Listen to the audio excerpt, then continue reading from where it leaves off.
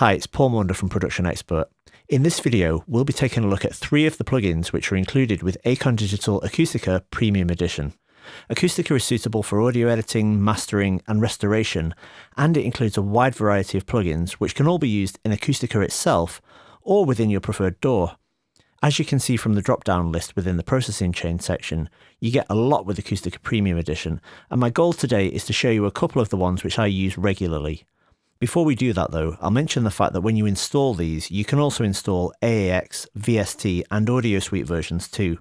I've got the AAX versions installed so I can access them from within Pro Tools when I need to, but if you're working in Acoustica, you have other very useful features too, most notably perhaps the spectral editor, but also there's a variety of editing tools, plus a loudness meter and spectrum analyzer.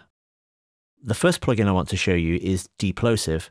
This is a great tool for reducing or eliminating plosives caused by recording with either no pop shield or an insufficient one. To demonstrate this, I need to deliberately record some audio with pops, so I'll remove my pop shield and record straight into Acoustica. This is a recording into Acon Digital Acoustica Premium Edition. I'm going to deliberately pronounce plosives with no pop filter so that we can use the included DePlosive plugin to permanently pull out the problematic plosives. Okay, so some very obvious pops there. They were clearly audible and we can see them in the waveform. Now I'll go into the plugin list and find DePlosive, which is in the enhancement category amongst these dialogue-based plugins, and just instantiate this. And the way this works is very simple. You have 2 main controls, a sensitivity slider, and you've got this attenuation, or rather maximum attenuation control here. I'm going to start with this on 0 so it's doing nothing and gradually introduce it. Although we could introduce up to 60 dB of gain reduction on the pops, we're probably not going to need that much, so I'll just do as much processing as we actually require. This is a recording into Acon Digital Acoustica Premium Edition. I'm going to deliberately pronounce plosives with no pop filter so that we can use the included DePlosive plugin to permanently pull out the problematic plosives. Okay, that's actually very good. And let's just do an A-B comparison. So I'm going to bypass this, play a short section of it again without the plugin, and then once again with it. Premium Edition. I'm going to deliberately pronounce plosives with no pop filter. Very, very obvious low frequency pops.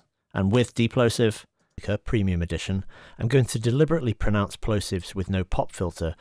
Well, as you can hear, that's an excellent result, and Acon Digital DePlosive Dialogue has actually become my go-to pop reduction tool. Next, I think we need to add some EQ to this, so I'm going to go into the Tools section and choose Equalize, and we get the Equalize 2 plugin. This is actually a very good EQ. When I play the audio, you'll see that we have a spectrum analyzer in the background, and as you make changes and you add bands, in fact you can add up to 12 different frequency bands, you can view both the input and the output spectral view within this, so you get a useful visual comparison between the EQ'd and the un-EQ'd audio. This is a recording into Acon Digital Acoustica Premium Edition.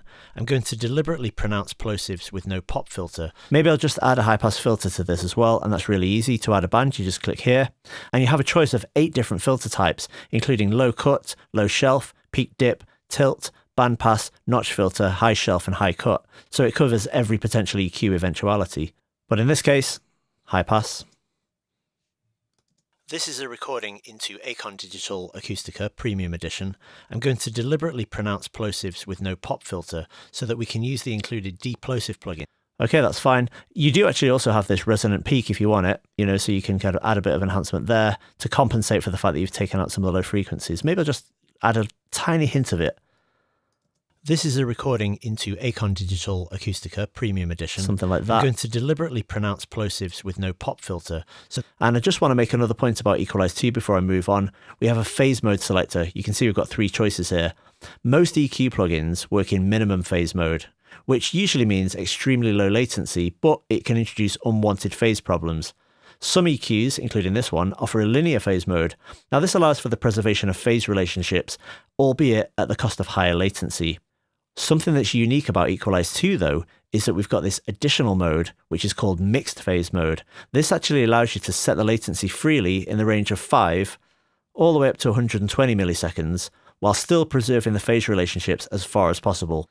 I think of this as a bit of a hybrid between minimum phase mode and linear phase, and this actually gives you control over the potential pre-ringing artifacts which you can sometimes get with linear phase filtering.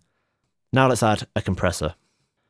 I'll click here in the processing chain, choose Dynamics. This is the included compressor which comes with Acoustica, but I really like it, so I use it in my Pro Tools sessions quite regularly. One thing about this is you have the option of auto makeup gain, which is quite nice because as you compress it, it compensates the output, so it sounds louder the more compressed it gets. Let's try this out. This is a recording into Acon Digital Acoustica Premium Edition.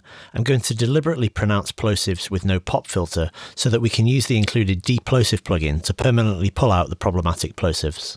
Okay, that's good, but we can still see these pops in the waveform, and I just prefer it if they're not visible, so I can actually select the audio and then render it using the apply button here. It's fairly quick. And here's the finished audio. I'll just play a little bit of this. This is a recording into Acon Digital Acoustica Premium Edition.